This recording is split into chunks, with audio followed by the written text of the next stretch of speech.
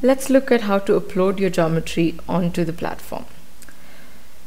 To upload your CAD files, it must be done in the step file format. And in particular, it must be a part step file and not an assembly step file.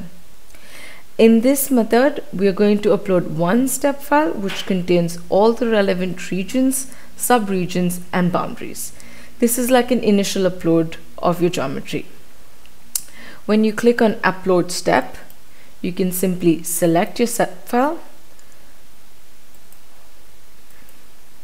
and populate your case. The uploading process has now been initiated and it involves a couple of steps. The contents of your file will be disassembled, meaning that for each body a subregion will be created and that surfaces will be assigned as boundaries to regions. The geometry will be checked. Bodies and surfaces that do not satisfy these checks will be given an error and will not be created.